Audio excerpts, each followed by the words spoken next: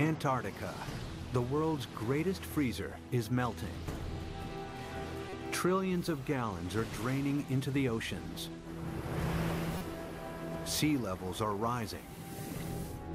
It's happened before, and it's happening again right now. It's not a question of will sea level rise a large amount. It's only a question of how fast that will occur. How will humans fight back before our cities are inundated? Holding off the sea would be the major employer of the world by 2100. Massive levees to defend our coastlines. Floating towns and cities. Vast dams connecting continents.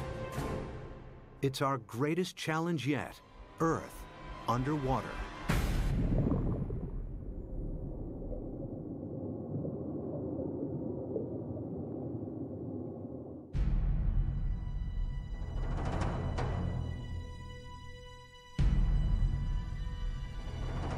This is New York in the 24th century.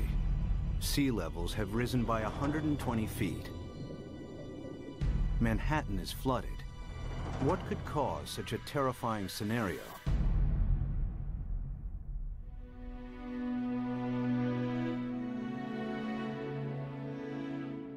The answer lies here, in Antarctica, where vast amounts of frozen water are locked up in ice.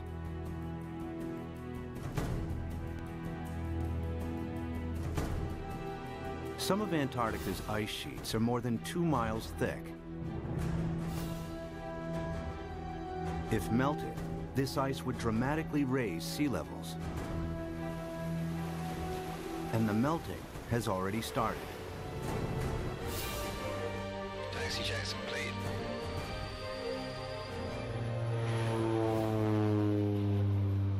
Scientists want to know how much frozen water the continent actually holds, and how much global sea levels will rise if it all melted.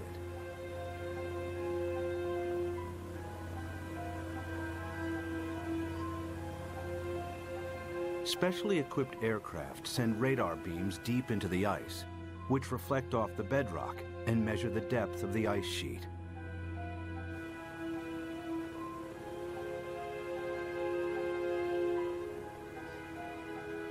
After hundreds of flights, they calculate that Antarctica contains over 90% of the world's ice.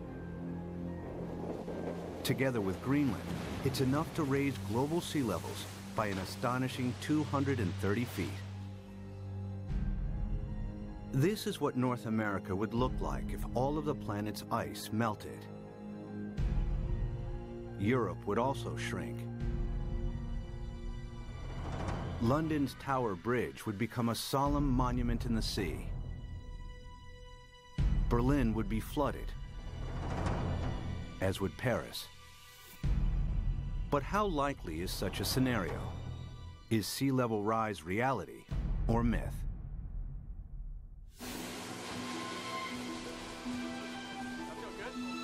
Professor Peter Ward is a paleontologist and astrobiologist. He's written extensively on the history of life on Earth.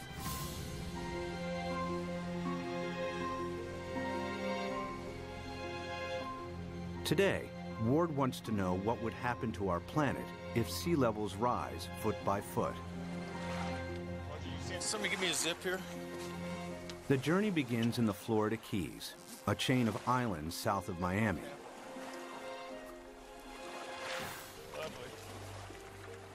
He's looking for clues from the past that may help predict the future of our planet. All right, guys, you want to go swimming? You ready?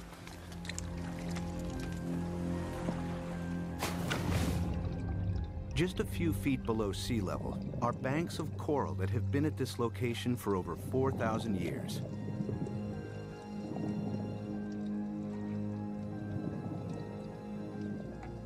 During this period, sea levels have been stable, not just in Florida, but around the world. Who's going swimming with me? Come on, boys. But it hasn't always been like this.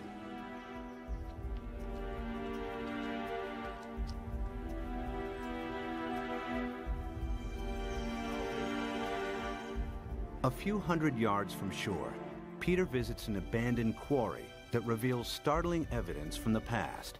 Oh yeah, beauty. Nice. Look at this dude.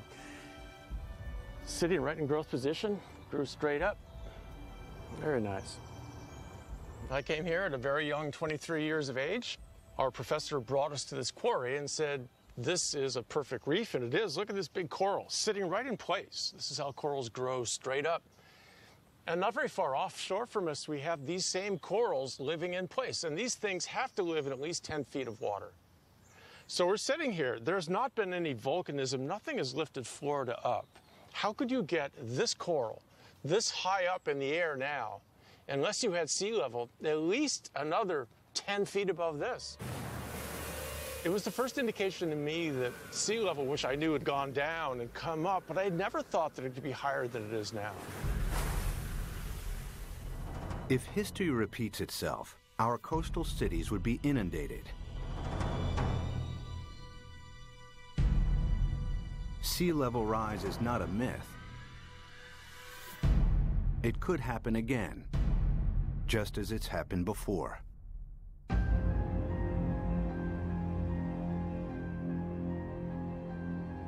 The beginning of the most recent ice age was 70,000 years ago.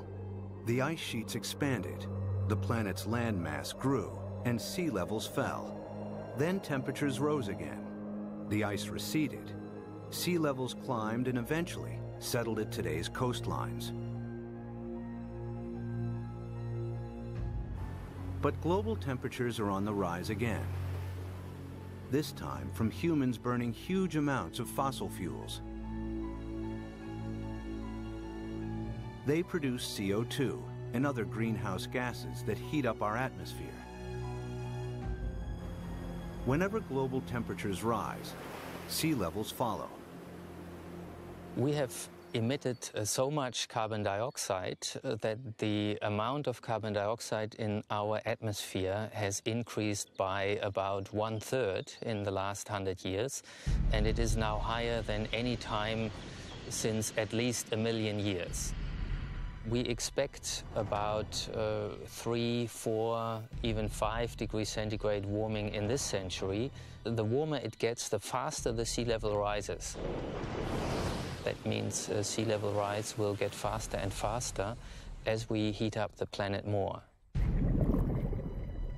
Of course, predicting future sea level rise is difficult, as the planet has never before experienced the dramatic increase in CO2 of the last 100 years.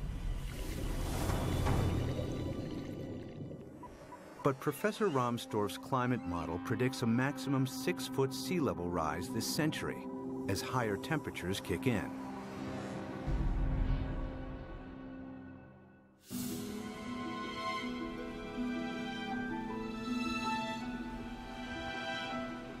One city that would face inundation this century is Miami, Florida.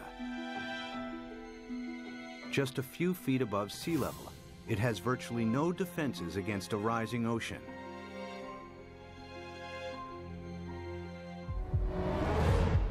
After 1 foot of sea level rise, these beaches would be regularly flooded at high tide. After 2 feet, many roads would be submerged.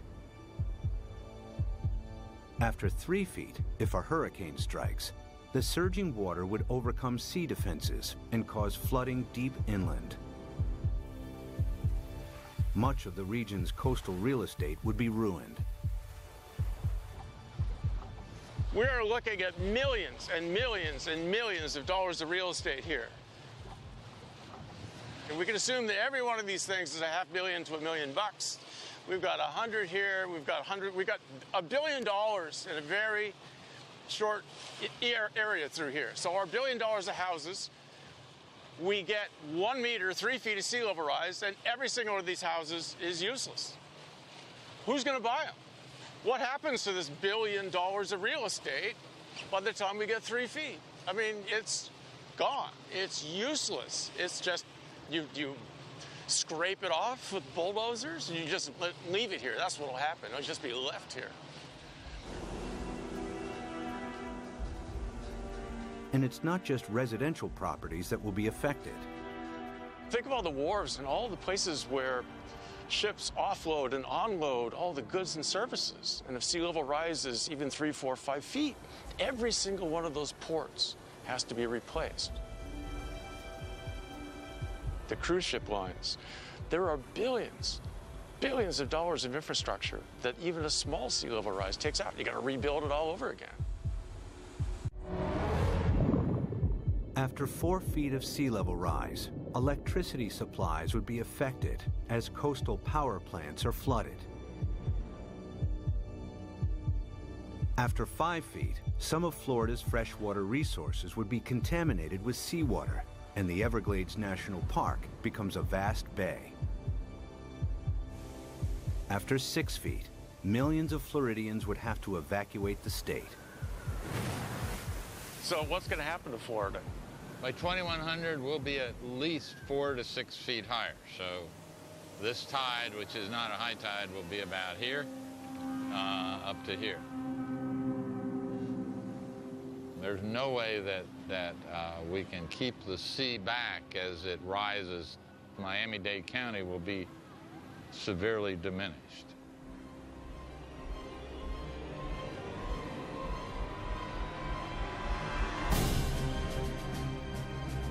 By 2100, after 6 feet of sea level rise, Miami would look like this.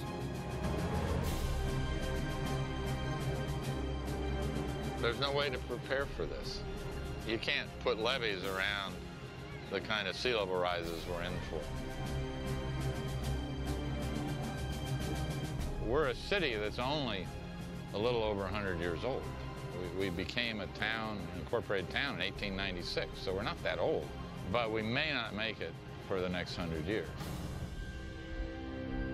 The only way to prevent Miami from flooding would be to construct a vastly expensive system of levees surrounding the city. It would be a major engineering challenge, as Miami is built on porous ground that allows seawater to seep through. Alternatively, if Miami was flooded, the city would eventually have to be abandoned. There are cities you can save and cities that you can't save, and the choices will be based on, can we dike it off, can we put it off, or is this too expensive, not worth the price, not worth the effort. One city determined to defend itself against the sea is New Orleans, Louisiana. During Hurricane Katrina in 2005, large parts of New Orleans were flooded after a storm surge raised sea levels by 20 feet. The city lies several feet below sea level. Its antiquated locks and levees weren't strong enough to hold back the rising sea. As the storm pushed the Gulf's surging waters into Lake Borgne and onwards into the city's canals, New Orleans' sea defenses broke in 50 places. We had some levee and flood wall failures in the hurricane system, and the combination of that overtopping of the levees and the flood walls that failed caused massive flooding throughout the city. About 80% of the city of New Orleans was flooded following Hurricane Katrina.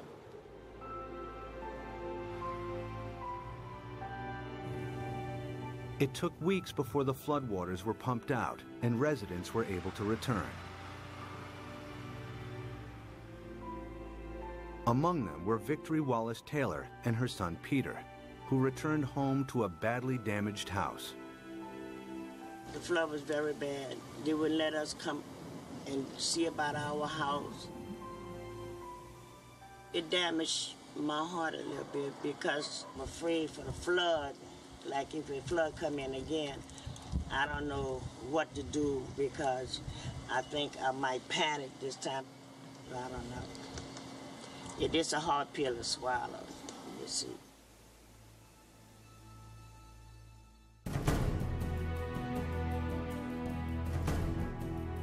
To prevent New Orleans from flooding again, the U.S. government is investing billions of dollars in the city's sea defenses. Along the riverbanks, the U.S. Army Corps of Engineers is strengthening New Orleans' levees and locks. Their work here provides future insight into the kinds of construction that may be needed to protect coastal cities around the world against rising sea levels. We learned a lot of key lessons, and some of the key lessons learned were incorporated into the designs for the Greater New Orleans Hurricane Storm Damage Risk Reduction System. And that system is a series of many different aspects. It has flood walls, it has pump stations, it has levees. There's the series that we call the multiple lines of defense. New Orleans defense takes a unique approach against the rising water by confronting the enemy itself. The flood surge that broke its sea defenses approached the city from Lake Bourne, a lagoon east of New Orleans. It's here where the U.S. Army Corps of Engineers is focusing its efforts. What we've done now is we've moved the defense of the city out. We're about 12 miles from downtown, about 8 miles away from the 9th Ward, which is flooded. What we've done is we moved the protection from downtown, the heart of the city, left it in there, improved it. We've moved all the way out here, 8 miles out to the edge of Lake Bourne, where we now have this brand new structure which works as a primary line of defense. New Orleans is made up of the best topsoil from the United States that came down the Mississippi River and built up down here. However, back in graduate school, the whole idea was that the better it is to grow something on, the worse it is to build on. Well, this is the topsoil of the nation down here, so it's the worst possible stuff to build in. What you see behind me is the Hawken. It is a pile-driving crane brought in from Seattle, Washington, across the Pacific Ocean, down to the Panama Canal to New Orleans to build this particular gate and the barge gate. And what we've had to do is go down 60 feet through the newer material down to the old Pleistocene clay, and that is our basis. So the main wall itself goes down to minus 130 feet, and the batter piles that brace it are down to 190 feet. All tall buildings in New Orleans, the dome, everything is based upon piles. The new seawall also has to allow ships to pass through.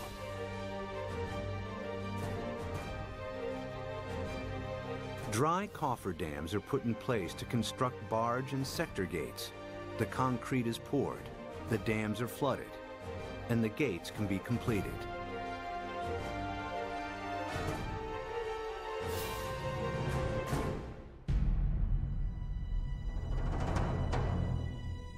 New Orleans' new sea defenses are costing the taxpayer a hefty $15 billion.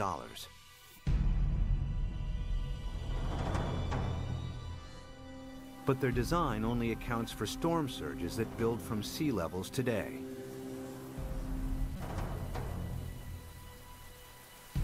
If sea levels rise by 6 feet, any storm surge would be higher as well, and the city's sea defenses would have to be heightened at an even greater cost. Not every country can afford to spend billions on sea defenses. In Bangladesh, many of its 150 million inhabitants live at or just above sea level. Merely 3 feet of sea level rise will have a devastating effect on the country's population.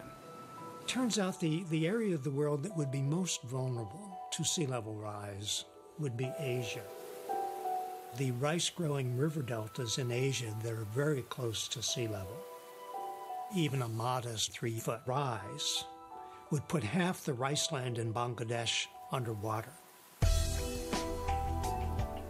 Bangladesh has over 100 to 120 million people, and that number is rising fast. A great deal of its land just simply gets covered by water. And again, once you have salt water coming up, it's not just the land that's covered, it's the intrusion of salt. Even a 3-foot sea level rise wipes out half its rice crop. Their population is going up a third, and their land is being shrunk by a third. You know, you do the math. It's a catastrophe coming at us.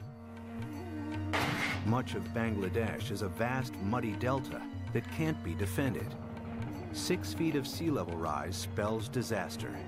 It would displace millions, probably at least a few tens of millions of people. Where are they going to go? India's already built a wall between India and Bangladesh. They're anticipating there are going to be a lot of Bangladeshis starting to move, looking for a place to go, and Bangladesh itself is already one of the most densely populated countries on Earth. And then there are another 18 or 20 rice-growing river deltas in Asia, the Irrawaddy in Burma, the Pearl River Delta in China, and so forth, that would be affected in varying degrees by the rise in sea level. By the end of the century, cities and coastlines around the world will be under siege from the rising tides. Everywhere, people will be building levees and sea defenses to fight back.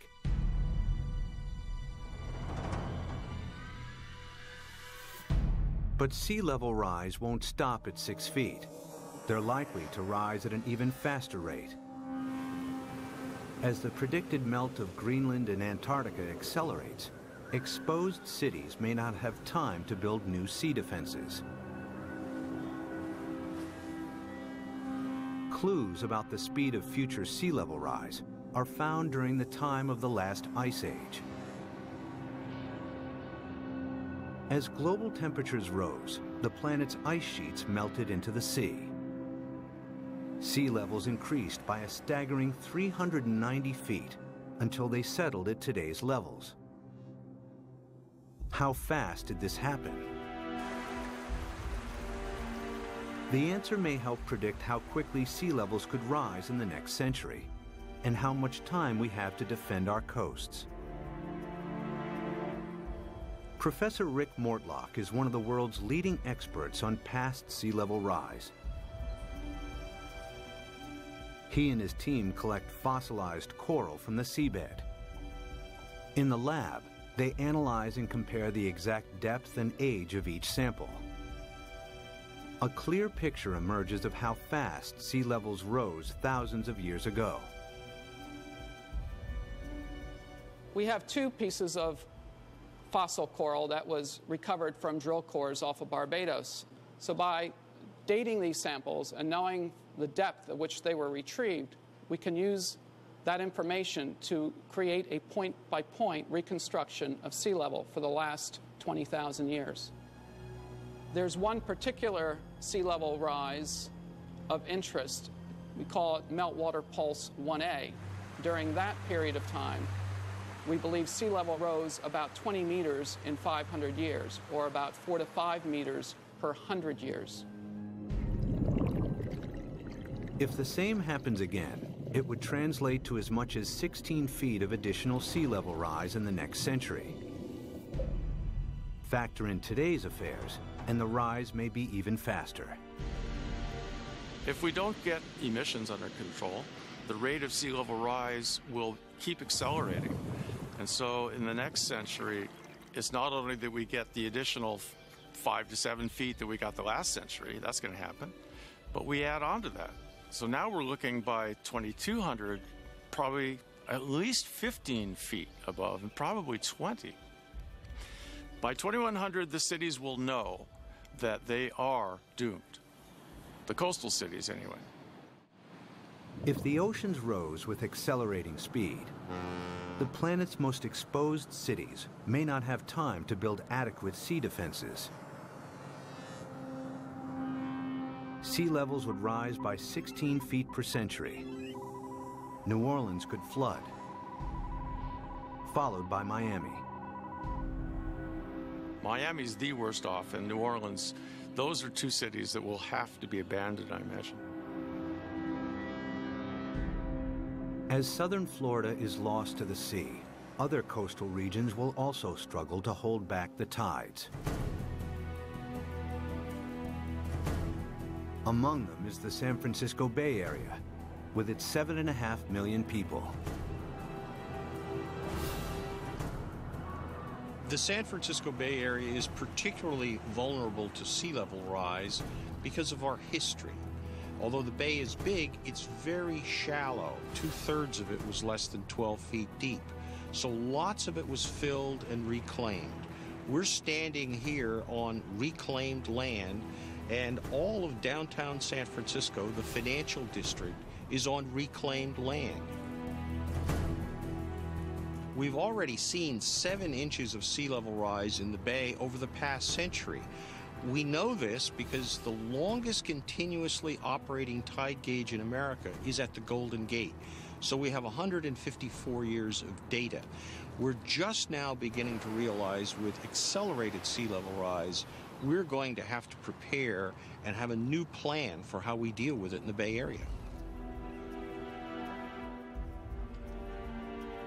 If sea levels rose by an additional 16 feet per century, hundreds of thousands of people would lose their homes in the Bay Area.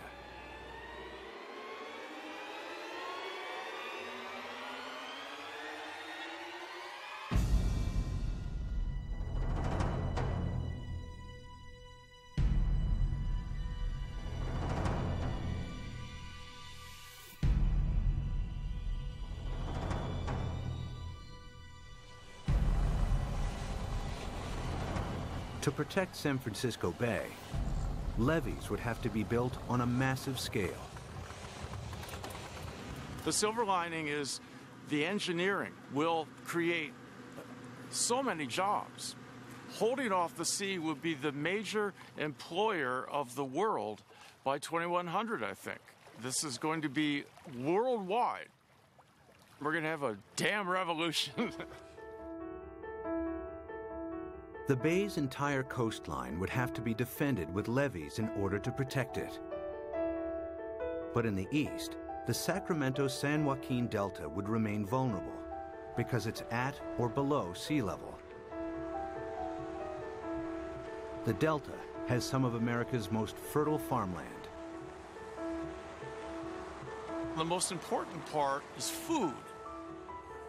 It's unbelievable the proportion of human food that comes from land that is at sea level, not necessarily right next to the sea, but at an elevation that will be impacted by sea level rising. Sea level rises a little, all those fields next to it, even if they're not covered by the sea, are rendered useless for human crops by the sea. If the Delta and its farmland were lost to the sea, California's food supply would be in jeopardy. The Delta is also one of the main sources of fresh water on the American West Coast. This is the hub of California's water supply. 26 million people drink water that comes from this estuary. That's a huge number. 2/3 of the population of California gets water from this estuary. If you raise sea level even a foot, you know, which in our mind isn't all, as geologists, that doesn't seem like much, yeah, but that's common, yeah. If you raise sea level a foot, the work that we've done suggests that you will salt up this end of the delta, even if the levees all stay together, even if they don't fail. If sea levels rise by 6 feet this century, local rivers will be contaminated with salt, and California's main fresh water supply will be lost. In the next century, after an additional 16 feet, the entire delta will be claimed by the sea.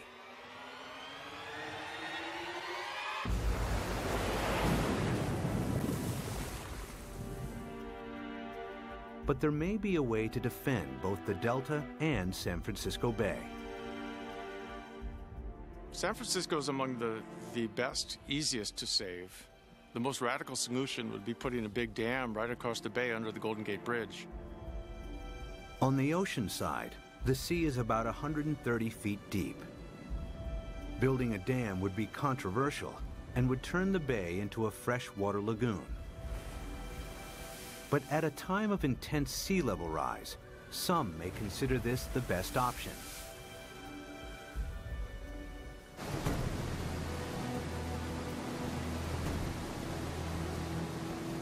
Using cutting-edge technology, huge dredgers could pick up sand from the seabed nearby and deposit it as the dam's foundation.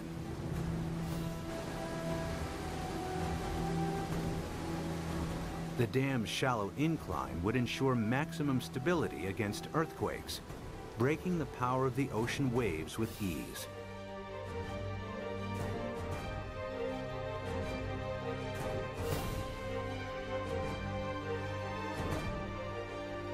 Vast pipes and pumps would be installed to keep the bay's river water flowing out to sea.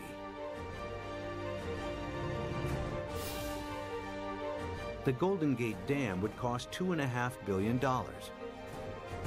and could be heightened to deal with any sea level rise in the future. San Francisco and the Bay Area would be saved.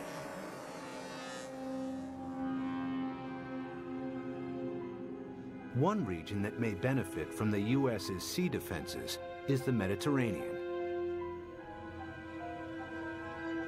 It's flanked by countries both rich and poor that have thousands of years of history. The Mediterranean has a unique feature, a narrowing at its mouth. The Straits of Gibraltar are between 10 and 20 miles wide, stretching from southern Spain to Africa. A dam could keep the rising water of the Atlantic separate from the Mediterranean. There's been a plan since World War II, for instance, to put a dam between the Rock of Gibraltar and Morocco on the African side. A dam big enough that sea level rise does not affect the Mediterranean. But building a dam here has one major drawback. Every year, the Mediterranean loses 2 feet of sea level through evaporation that is compensated by the inflow of water from the Atlantic. The dam would cut this off. In the case that you build a dam in the Gibraltar Straits, there will not be the flow of water from the Atlantic. So in the case that you cut the flow, so there will be a evaporation, there will not be compensation, and there will be a permanent drop of the water level. After years of evaporation, the Mediterranean would turn into a stagnant saltwater lake. Eventually, the sea would dry out. And if then the sea level would rise, let's say another... Sea defense engineer Peter Janssen maps out possible solutions on how to keep the Atlantic flowing while building the world's largest super dam. I looked at the surroundings. I looked at what may be required to make a closure. And then, well, I thought it may be feasible.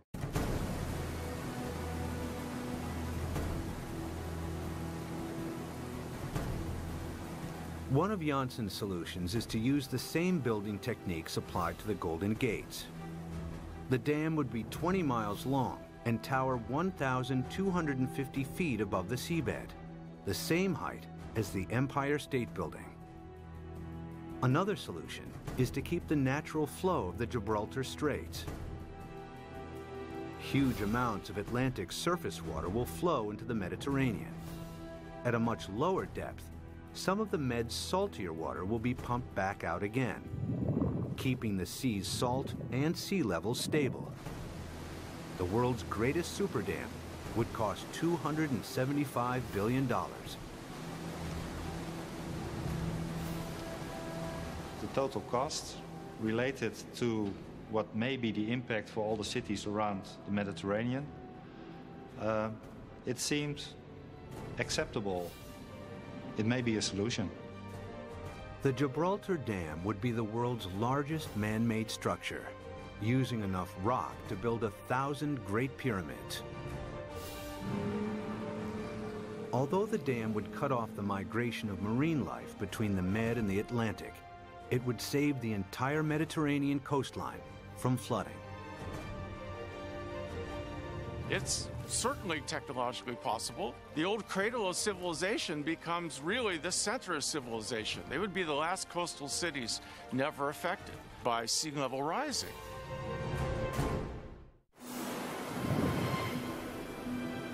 By the end of the next century, sea levels could rise by nearly 22 feet. Some cities may be saved through the construction of super dams. Others that can't be defended are lost to the sea. Exposed countries too poor to build defenses are flooded. Around the world, hundreds of millions are displaced. It's likely that by the 23rd century, the ice sheets will melt at an even faster rate, and that the oceans will rise with increasing speed. The planet's growing population and a continuing hunger for cheap energy could make it worse. The problem that I see again is the number of people. Every new person is going to want housing. Every new person is going to need food, obviously, and want transportation. Let's say that all of us cut our gas emissions. So 6.5 billion of us cut down by a third all our usage, and then we raise the population by a third. All those new people are just adding back to what we've cut away. Some scientists believe that our CO2 levels could quadruple over the next centuries.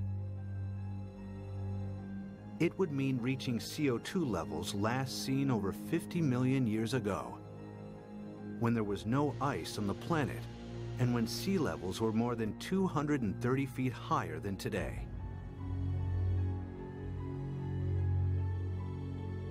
In the worst case, if we are so foolish as to burn all the fossil fuels so that carbon dioxide increases to more than 1,000 parts per million, then there's no question we will melt all the ice on the planet, which would mean a 75-meter or almost 250-foot rise in sea level.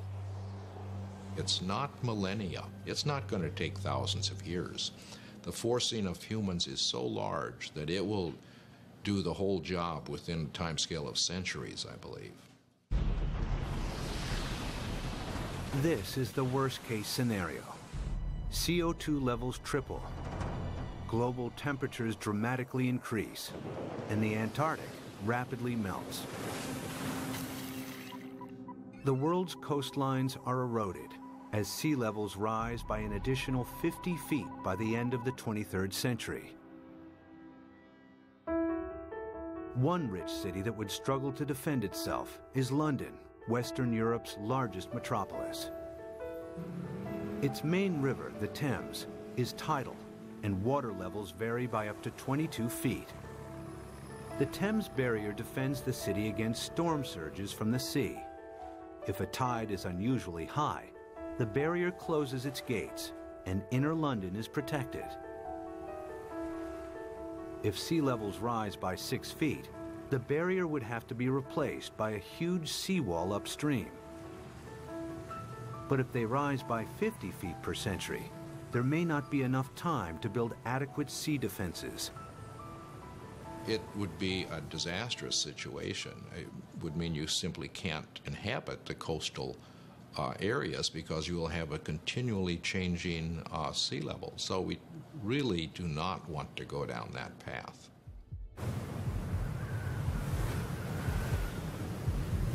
If CO2 continues to increase at a growing rate, 50 feet of sea level rise per century is a distinct possibility.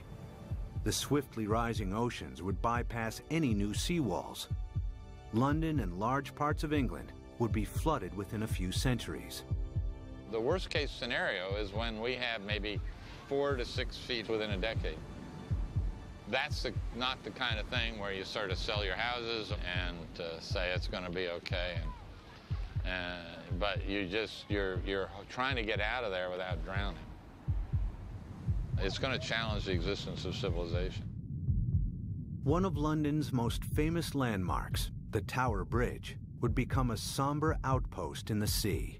I mean, there would be a degree of panic that we cannot imagine as each country tried to figure out how it somehow could survive. Rising oceans would seep underneath obsolete levees or breach areas where there wasn't the time or money to strengthen seawalls. The rapidly rising sea levels would soon overwhelm large parts of continental Europe. By the time all of the Antarctic's ice has melted, Denmark, the Netherlands, and large parts of northern Germany and France will be lost. Significant sea level rise may turn Berlin into a coastal town within centuries. Another 100 years, and the city would be lost to the sea. The rising sea would creep up the River Seine and find its way to Paris. With an elevation of 115 feet, the French capital would be vulnerable to sea level rise. After all of the planet's ice is melted, it will flood. The affluent countries would try to protect their borders against millions and millions who would be leaving the areas most severely affected. But the stresses associated with migration on this scale are unimaginable. The meltdown of the planet's ice sheets would completely transform our world. But even as our coasts are pushed back by the rising oceans, resourceful humans would try to adapt.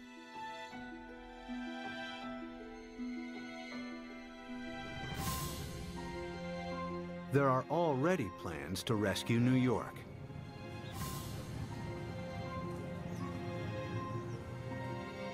Manhattan Island is flanked by two fast-flowing tidal rivers.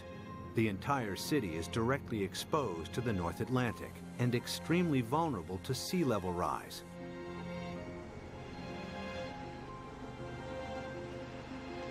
Professor Malcolm Bowman is an oceanographer and expert on the effects of sea level rise in New York. If the worst case scenario of the rapid meltdown of the ice sheet on Greenland, the West Antarctic ice sheet, were to happen extremely rapidly, the future of New York City is in peril. So the city has two options. One, either build massive defenses, or two, start evacuating the city and its population to higher ground. The flooding of New York's underground installations would only be the first in a series of catastrophic events. After the first 6 feet of sea level rise, parts of lower Manhattan would be submerged. If sea levels rise by 50 feet, the water would move into Times Square. Behind me is the Manhattan Bridge, with sea levels rising 250 feet. That bridge would have seawater lapping around the roadway. The New York City as we know it would not exist. But there is a way that New York might adapt even to extreme sea level rise. The idea is to build on water.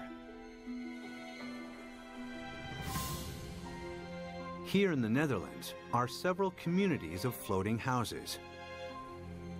Koen Olthaus is a visionary architect who believes these houses are the beginning of a new trend in design and construction.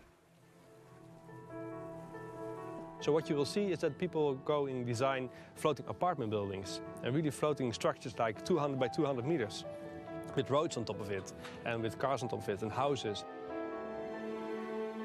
Such floating cities could be built with a new lightweight material that's like a concrete sponge.